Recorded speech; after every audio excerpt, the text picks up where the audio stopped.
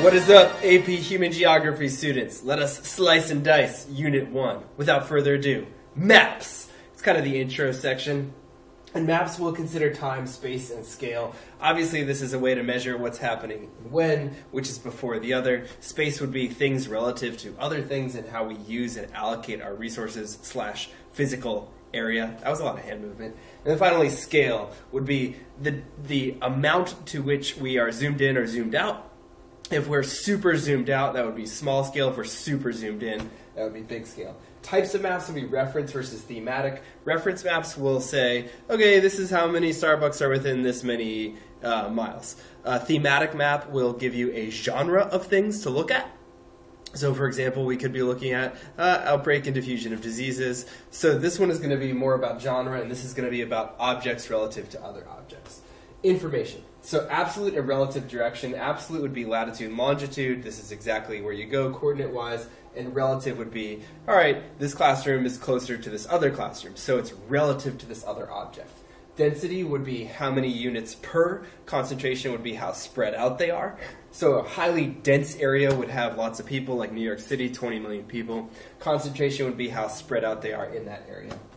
Clustering is sort of a function of whether or not we are dense over a given space and time. This is usually referring to how we use land in rural populations. Some cities are very clustered, others are not. Dispersal would be how separated we are, so dispersed settlements would not be concentrated.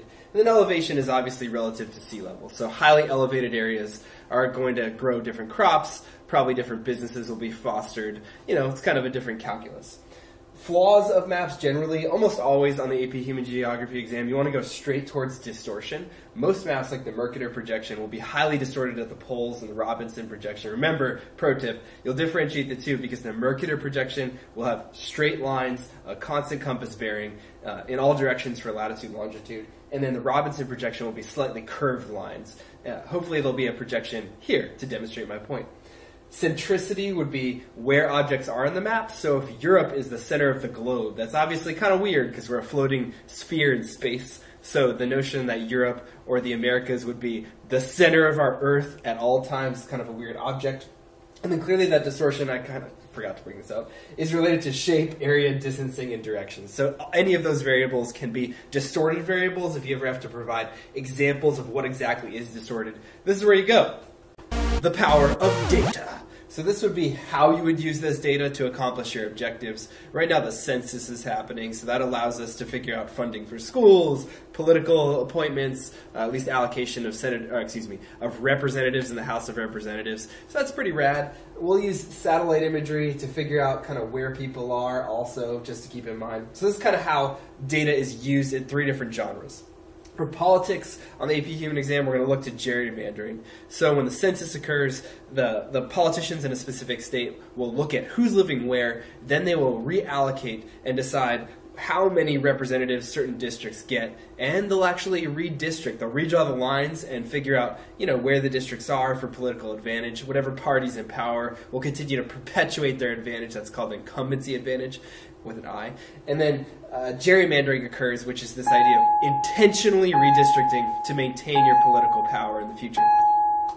Personal, so home shopping. We obviously decide what types of stores go where based on who's living where. So we get a Publix and a Alachua because, 10 years ago, not a lot of people lived here, but now all of a sudden there are enough people. The market is big enough to justify. And then that kind of ties really nicely with business, which is based on the central place theory, we look to this data to figure out what the maximum range, how far people will travel, and the size of the market necessary for specific businesses. So we make personal buying decisions, we decide how we vote, and also businesses operate based on this data.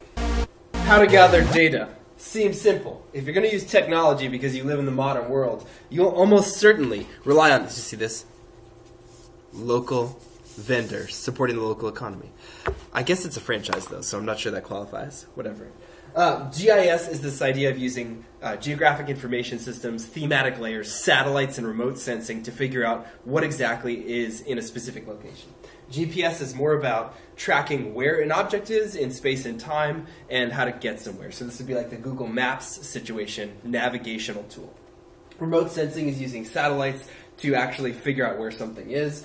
online mapping versus visualization. This is the kind of the modern world which blends these ideas and allows us to figure out what is actually happening where. I think of it as, your everyday life. When you use Google Earth, you're kind of blending all of these, and that's kind of the concept of online mapping. Written technologies to gather data would be field observations. If you're like me and you carry around a field journal when you go out into the wilderness, I definitely don't do that. That would be an example of that. Media, travel narratives, this would be kind of like your travel blog. Policy documents when the government says, okay, we're going to remove restrictions, regulations on the EPA in the moment because the economy kind of needs that sputtering. That's what we're talking about. Interviews, this would be, actually broadcasting your opinion through media, and the government does something about it as a linkage institution. Landscape analysis, looking at the topography. Are we talking about hills, swamps? That's kind of our analysis. And then photographic analysis would be, let's take some pictures and decide what's happening, where. Do we like it? Maybe. Almost done. Hang in there. So the human-environment interaction. Clearly we care about these issues of sustainability. Will we have prolonged use of the land? How are we affecting the environment, pollution? And the allocation of scarce resources, despite the fact that we have unlimited wants and needs. It's kind of a dramatic affair. Theories, environmental determinism versus possibilism. This is the concept that our culture is dictated by the environment we live in. So because it's hot, we like sandals. Possibilism is our technology allows us to adapt and kind of mitigating or reducing the effect of the environment. So, for example, because we have air conditioners and screens and, even sandals to some extent, we can choose to defy the environment. I can wear a sweater outside because my feet are so cold. I don't know if that's 100% true, but the example we use in class like a million times, I wear these ridiculous flannels because I'm in a cozy air-conditioned environment, which I definitely could not do outside. That's possibilism. And things like our architecture, cultural practices are massively impacting how we live and sort of reducing the effect of the environment's influence on our daily lives. Scales to consider. Global would be worldwide. Regional, which would be, like the South, for example, or the Sun Belt. National would be the state level. That means like the United States, not Florida. And then local would obviously be within your community or county. The flaws of scale are kind of more about what isn't depicted. So, for example, if I give you a data point, and we've discussed this before, and I say that Florida's population is 16% black, that doesn't really help us, and you might recall how majestically terrible this image is, and also this data point is super unhelpful, because we don't know where African Americans live, we don't know what concentration, what density, we certainly don't know, what exactly this data means. So please keep in mind, any data is subject to this idea that we're not sure what the scale is actually telling us, so please try not to assume too much, because that would make okay, good. Spatial analysis. Absolute location refers to where an object is, latitude, longitude. Relative is where something is related to something else. How we consider space is of utmost importance. It's going to be a big part of this 2 FRQ exam, I believe. And I would rely heavily on cultural landscape. How are humans affecting the landscape such that they are reflecting their culture on the actual space? Where are objects relative to each other? What language, what religion, what cultural practices are exhibited on the actual land that humans have caused? Place, what's the significance of a special place, like a sacred object such as a church? Flows would be migration flows. That could be chain migration, that could be step migration, gravity. You get the gist. Patterns.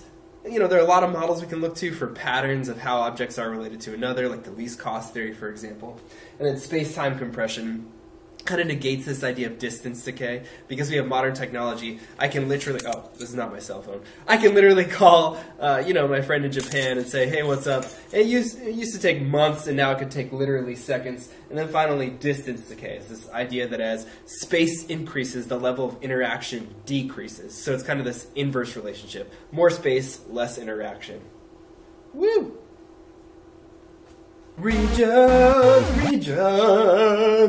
The last section of Unit 1. Formal, functional, vernacular. A formal region would be a political boundary, such as Canada. If it's politically recognized by the UN, it's almost certainly a formal region. Functional would be based on a node or a hearth. So, for example, your Wi-Fi router, your pizza delivery route. If it's limited by the distance or range of this node, do you like this motion? Then it's going to be a functional region. Vernacular, perceptual, these are cultural regions, how we pronounce things, what are our preferences in daily life. Do you brush your teeth with water on the toothpaste and toothbrush, or do you do it dry like a psychopath? That's kind of your choice, and it's totally related to probably the culture of your perceptual region. Disputes lead to subsequent and consequent boundaries. So do you remember what these mean? A subsequent boundary would be it occurs after culture or is evolving with culture. As political units, as formal regions argue, then the boundary might change, like Vietnam's northern boundary changed a lot due to political systems and constant infighting. You may recall this from a history class, perhaps. And so, we change our boundaries to reflect our perceptual differences. Devolution is this idea of power trickling down to lower governments to create autonomy. Devolution is good in that regions get to decide what's happening and how they're going to do it. It's a little risky in that it means you're reliant on your own resources as a local unit to get the job done. So Florida is kind of stuck with our current amount of revenue from taxes to deal with Florida's challenges, issues to overcome. Good and bad. Balkanization is the breaking up of a political unit due to centrifugal forces, usually ethnic differences, and the famous example is going to be Yugoslavia. And then finally, refugees, IDPs, or war. Clearly, these are not good things. A refugee is someone who's fleeing from a conflict of some kind, sometimes seeking asylum. An IDP is internally displaced, so sort of like a refugee, except you can't leave your country, you're stuck there, and clearly worst case scenario is war, which is an escalation of all of these things. Fun times, Unit 1, ending with a climactic reference to war and also a majestic depiction of Florida. Have a wonderful day, and toodles.